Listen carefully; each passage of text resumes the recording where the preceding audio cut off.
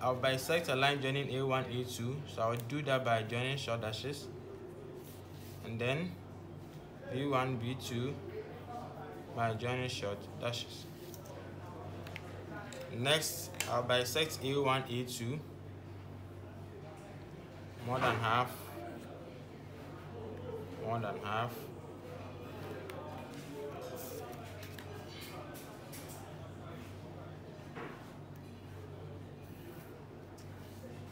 then B1, B2, more than half,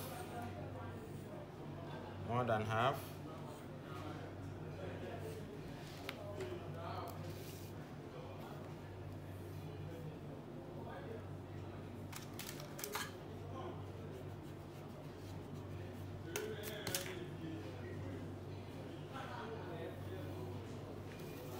Now, after I'm done, I'll choose any point on this line and label that as O2, where O2 will be the ground point for point A to rotate about, and another point for B, which will be the ground point for B to rotate about. So let me turn my sheets like this. So I'm choosing this point to be O2, and I choose this point to be O4. Any point at all of your choice. Just happened that mine came here by chance. On this line, you can even put it here. Alright? So any point on this line, any point on this line. So choosing this for A, I'll join A1 to this, and then at position 2, it will be here.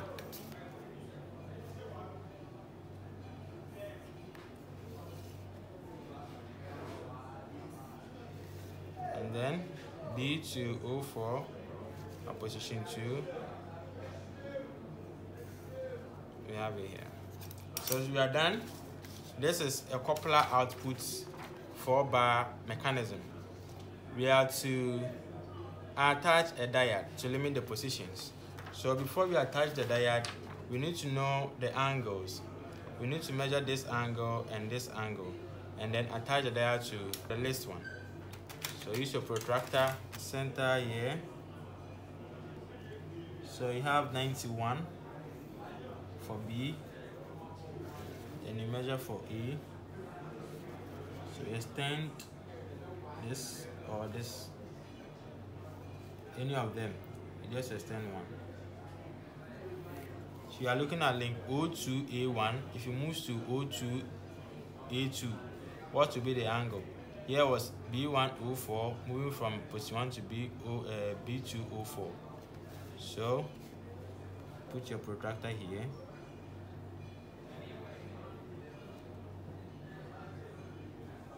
Start and measure from here. So we have 105 here.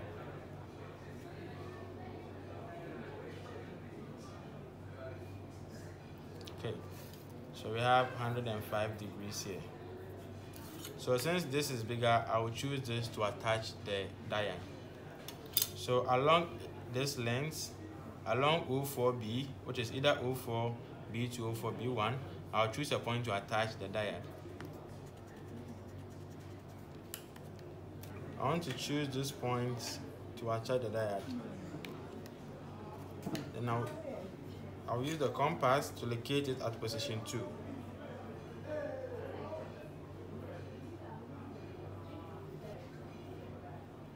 So if position 1 is E1, position 2 will be E2. The next, I will join E1 to E2 with short dashes and extend the line. With the bisector and E2 or bisector and E1, the length,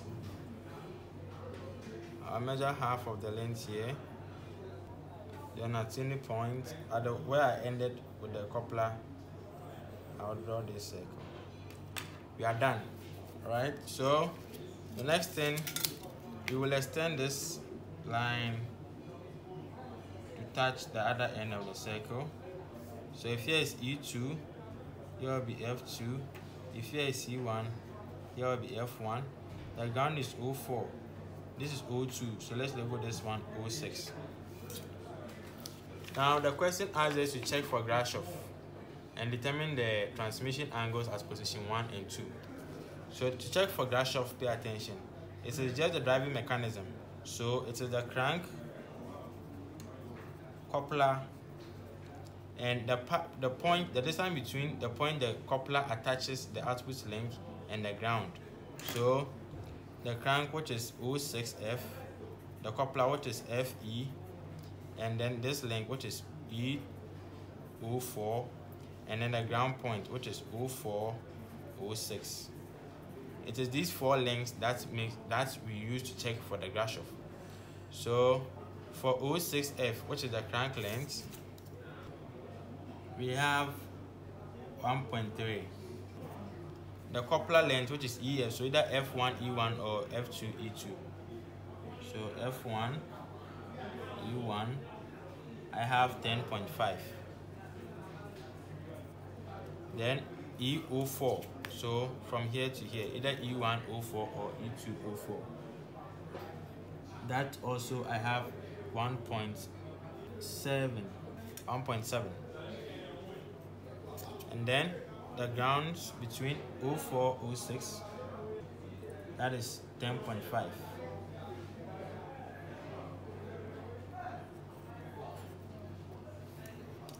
Okay, so since between this and this, the lengths are the same, what I can do is that I will extend the coupler, or make it a bit shorter. So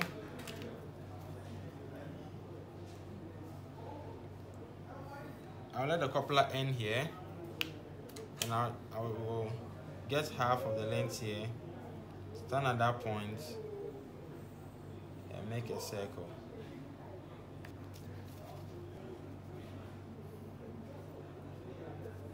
So F1, F2. So that would change some of these values. So let's check.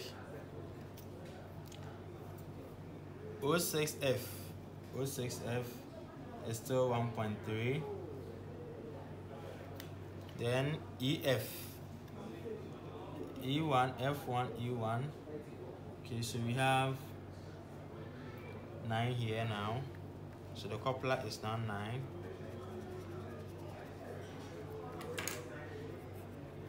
And then EOF, for this we didn't change anything, so it was still 1.7. And the grounds,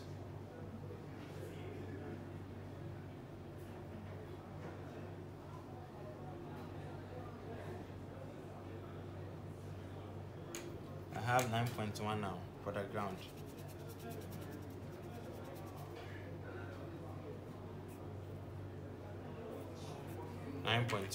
So between these 4 values, the Grashof condition says the shortest plus the longest should be less or equal to some of the other 2 sides. And I should pay attention to this. The coupler length is dependent on you. You make that decision. So you might choose a point where will not make the Grashof condition satisfied. So you can just claim and do it again. Doesn't mean you are wrong. So here the shortest is 1.3 and the longest is 9.1. And we are saying that should be less than 1.7 plus 9.1. So here this one gives us 10.4, which is less than or equal to 10.8. So the Grashof condition is satisfied. The next is to check for the transmission angles. So over here, the transmission angle at position 1 will be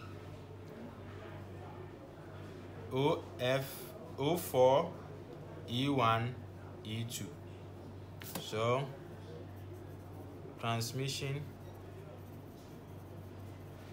angle at position 1 will be, so theta at position O4, E1,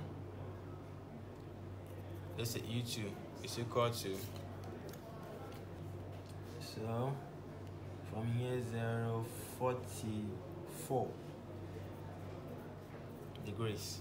Then our position 2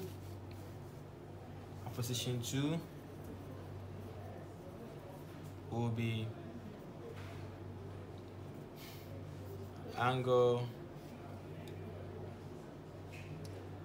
angle, say F1, E2, B2, and that